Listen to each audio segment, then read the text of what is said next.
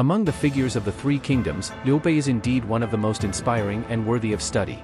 His journey from a humble beginning at the age of 20 to achieving success at 60, enduring changes in allegiances 5 times, is remarkable. He faced the trauma of his family being torn apart 4 times and suffered 13 major defeats, fleeing from one place to another. He went from having nothing and depending on others for shelter to eventually establishing the Shu Han regime. Liu Bei. Life was largely spent on the run, yet he never gave up, finding his moment of triumph in the Battle of Hanzhong where he finally defeated Cao Cao. In actual history, the Peach Garden Oath and the battle against Liu Bei with the 3 heroes didn't occur. This video series will take us through the legendary life of Liu Bei, chronologically. If you like this video a little bit to Point Praise Evaluation subscription, your support is my creation of video the biggest power. Liu Bei was born in 161 AD and was a descendant of Liu Sheng, King Jing of Zhongshan, who was a son of Emperor Jing of Han. Liu Bei, father, Liu Hong, died early, leaving him and his mother to live a life of hardship, weaving mats and selling shoes for a living. At the southeast corner of Liu Bei house, there was a mulberry tree about 5 zhang tall, resembling a carriage canopy from a distance. Passers-by often felt that this tree was not of the ordinary world and believed that someone of great importance would emerge from this family. As a child, Liu Bei would play under this tree with his cousins and ambitiously declare, "One day, I will ride in a carriage with a feather canopy like this." His uncle, Liu Zijing, cautioned him, warning, "Do not speak carelessly and bring calamity upon our family." In 175 AD, when Liu Bei was 15, his mother sent him to study outside. With the support of his cousin, he and Gongsun Zan became students of Lu Zhi. Gongsun Zan, older than Liu Bei, became a good friend and was regarded as an elder brother by Liu Bei. Liu Bei was not particularly fond of studying but enjoyed dogs, horses, music, and fine clothing. He was tall, standing at 7 feet 5 inches, with hands that hung down to his knees and ears visible when looking forward. Although not very talkative, he treated others well and his emotions were not easily discerned from his expression. He liked to associate with heroes and local warriors vied to attach themselves to him. Coincidentally, wealthy merchants like Zhang Shiping and Su Shuang came to Shui County to trade horses, and they provided Liu Bei with his first significant financial backing, enabling him to assemble his own troop. In 184 AD, the Yellow Turban Rebellion erupted. Liu Bei organized a volunteer army in Zhuoxian to fight against the Yellow Turban Army. The young Zhang Fei and Guan Yu joined him. Although the Peach Garden Oath was fictional, the 3 of them were as close as brothers, sharing the same bed. When Liu Bei attended various banquets, Zhang Fei and Guan Yu would stand by his side throughout the day. At the age of 23, Liu Bei led his troops and achieved military success in the battle to suppress the rebellion. 4 years later, Liu Bei participated in quelling the rebellion led by Zhang Chun. Due to his military achievements in these campaigns, he was appointed as the county magistrate of Anxixie. However, before Liu Bei could settle into his new role, the imperial court issued an order for a careful selection of officials. Those who became officials through military achievements were subject to a thorough selection process for elimination. The postal inspector of that jurisdiction decided to dismiss Liu Bei. When Liu Bei learned of this, he went to the post station where the inspector was staying to seek an audience. The inspector, feigning illness, refused to meet Liu Bei. Holding a grudge, Liu Bei bound and whipped the inspector 200 times, and then, together with Guan Yu and Zhang Fei, abandoned his office and fled. Later, the Grand General He Jin sent Guan Qiuyi to recruit soldiers in Danyang, and Liu Bei joined along the way. In Xiapi, he fought valiantly against bandits and was appointed as the chief of Xiamixian, but soon resigned again. He later held positions such as the magistrate of Gaotang and the chief of Gaota. When Gaotangxian was overrun by bandits, Liu Bei fled to Gongsun Zan and was appointed as a separate division's marshal. In 191 AD, Liu Bei, together with Tian Kai, the governor of Qingzhou, fought against Yuan Shao, the governor of Jizhou. Due to his repeated military merits, Liu Bei was promoted to the acting magistrate of Pingyuanxian and later became the chancellor of Pingyuanguo. Liu Bei not only repelled bandits externally but also was kind and generous internally. Commoners, not just scholars, could sit and dine with him without discrimination.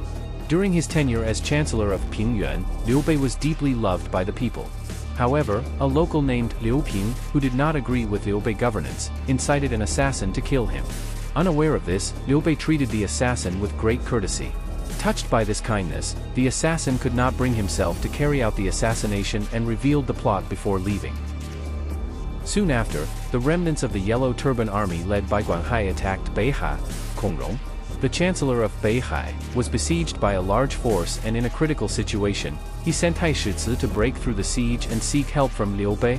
Astonished, Liu Bei said, "Chancellor Kongrong of Beihai actually knows of me."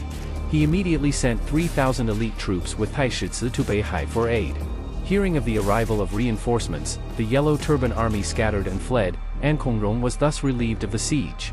Later, when Yuan Shao attacked Gongsun Zan, Liu Bei and Tian Kai camped in the east of Qi. In 194 AD, Cao Cao, under the pretext of avenging his father, launched another attack on Xuzhou, which was unable to resist under the rule of Tao Qian. Tao Qian sought help from Tian Kai, the governor of Qingzhou. Tian Kai and Liu Bei went together to assist.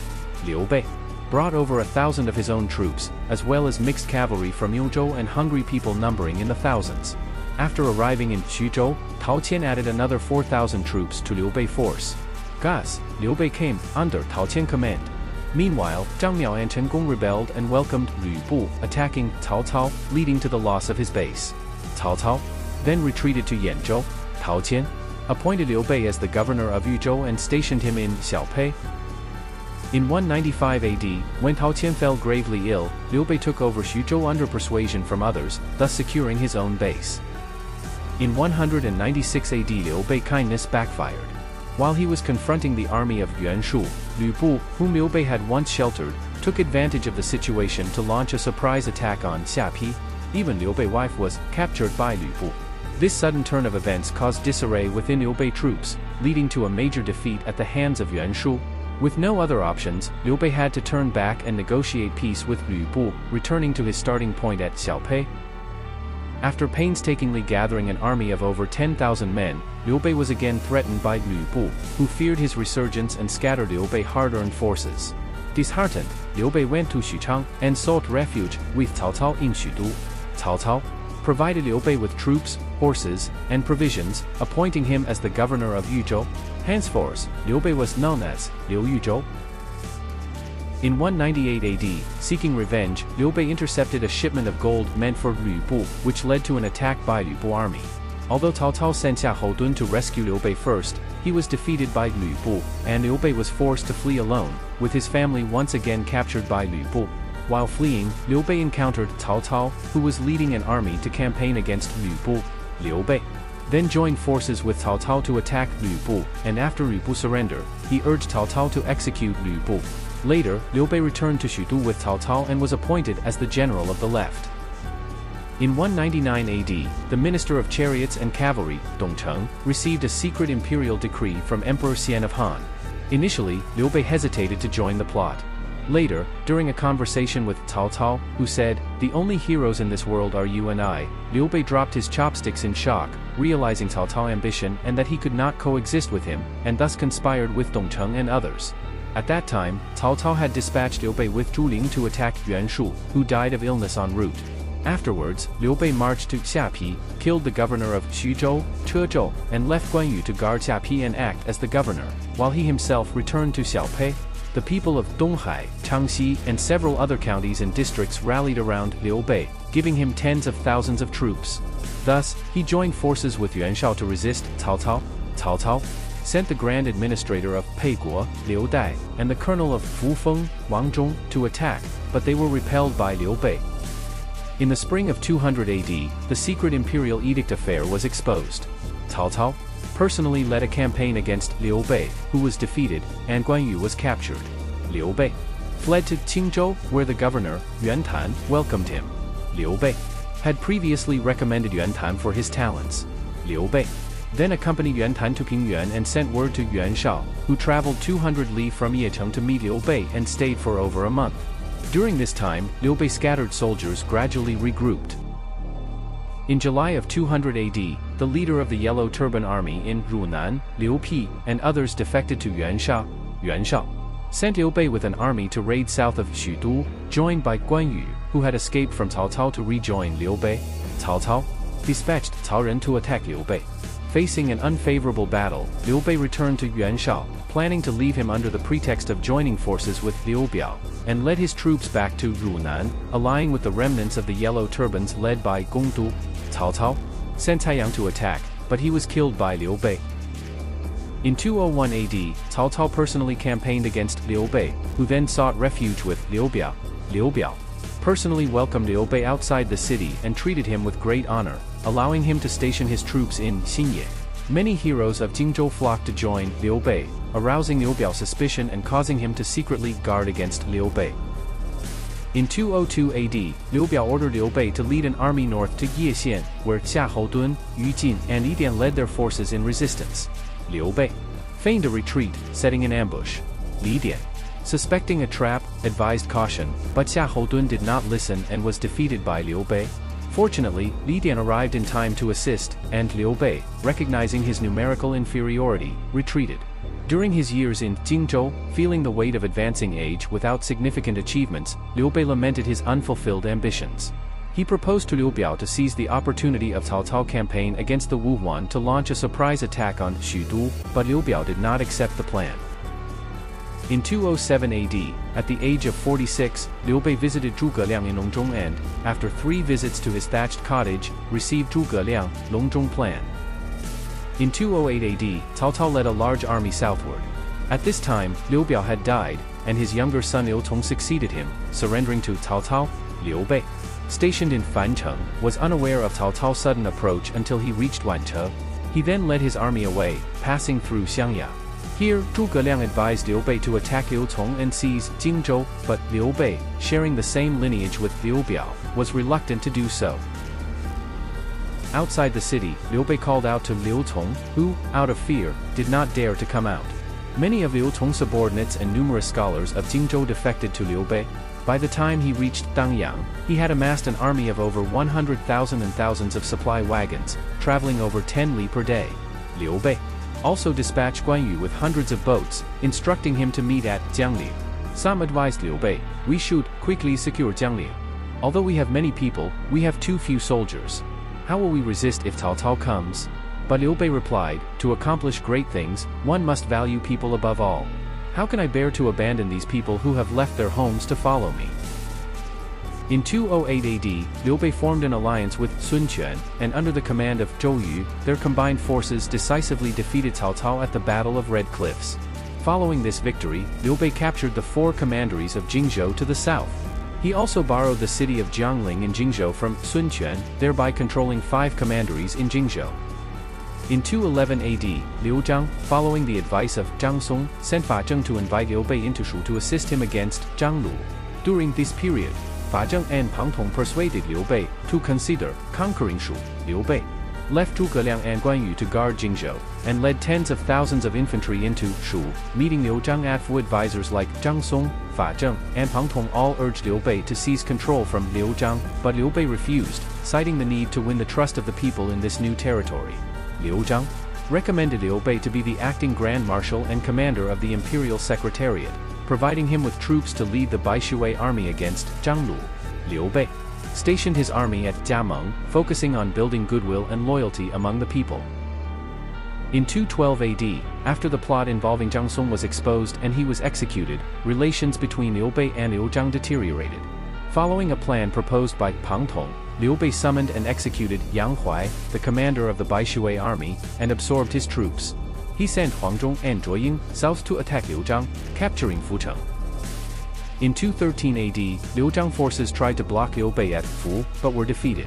Liu Zhang then sent Li Yan and Fei Guan to lead the troops in Yanzhou to resist Liu Bei, but Li Yan surrendered to him. Liu Bei army grew stronger and spread out to pacify various counties. He also called in Zhuge Liang, Zhang Fei, and Zhao Yun to lead troops into Shu, Zhang Ren. And Liu Xun retreated to defend Luocheng, but when Liu Bei attacked, Zhang Ren was killed in battle. Liu Xun remained fortified in the city. During the siege of Luocheng, Pang Tong was struck by an arrow and died. In 214 AD, after nearly a year's siege, Luocheng was captured. Liu Bei, along with Zhuge Liang, Zhang Fei, and Zhao Yun, then surrounded Chengdu. During this time, Liu Bei sent the postal inspector of Jianying, Li Hui, to persuade Ma Chao to surrender. Ma Chao arrived in Chengdu, and Liu Bei appointed him to station his troops north of the city, causing fear within the city walls. Then sent Jianyong to negotiate Liu Zhang's surrender, subsequently taking over as the governor of Yizhou and employing many talents from Shu. In 215 AD, Sun Quan, seeing Liu Bei control over Yizhou, wanted to reclaim Jingzhou. Liu Bei responded, "I will give you Jingzhou after I secure Liangzhou." This angered Sun Quan, who then sent Yu Meng to seize the three commanderies of Tangsha, Linling, and Guiya. In response, Liu Bei led 50,000 troops to Gong'an and sent Guan Yu to Yiyang. In the same year, Cao Cao secured Hanzhong, and Zhang Lu fled to Baxi. Upon hearing this, Liu Bei sought peace with Sun Quan, agreeing to divide Jingzhou, while also sending Huang Quan to welcome Zhang Lu. However, Zhang Lu had already surrendered to Cao Cao. Cao Cao left Xiahou and Zhang He to defend Hanzhong and made several incursions into Baxi. Liu Bei sent Zhang Fei to fight Zhang He at Wakou, resulting in Zhang He defeat and retreat to Nanzheng. Liu Bei then returned to Chengdu. In 218 AD, Liu Bei led an army to attack Hanzhong, sending Wulan and Lei Tong to capture Wudu, but they were killed by Cao Hu. Liu Bei occupied Yangpingguan and faced off against Xiahou and Zhang He. In 219 AD, Liu Bei abandoned Yangpingguan, crossed south over the Mian River, and camped at Dingjunsha. Xiahou advanced to contest Dingjunshan but was killed by Huangzhou. Later, Cao Cao personally led a large army to contest Hanzhou. Upon hearing this, Liu Bei said, "Even if Cao Cao comes, he will achieve nothing. I am certain to have Hanchuan." When Cao Cao arrived at Hanzhong, Liu Bei gathered his forces to defend strategically. Huangzhong and Zhao Yun intercepted Cao Cao army supplies at the Han River, causing increasing numbers of Cao Cao troops to flee. Eventually, Cao Cao was forced to retreat. Liu Bei won the Battle of Hanzhong and sent Liu Feng and Meng Da to occupy Shangyu. In the same year, Liu Bei was proclaimed the king of Hanzhou. However, not long after occupying Hanzhong, Guan Yu launched a northern campaign. Despite flooding the enemy's 7 armies, capturing Yujin, beheading Pang De, and striking awe into the heart of China by besieging Cao Ren in Fancheng, he faced a setback. Lu Meng of eastern Wu, dressed in plain clothes, crossed the river and captured Jingzhou. Guan Yu was captured by Wu forces and executed.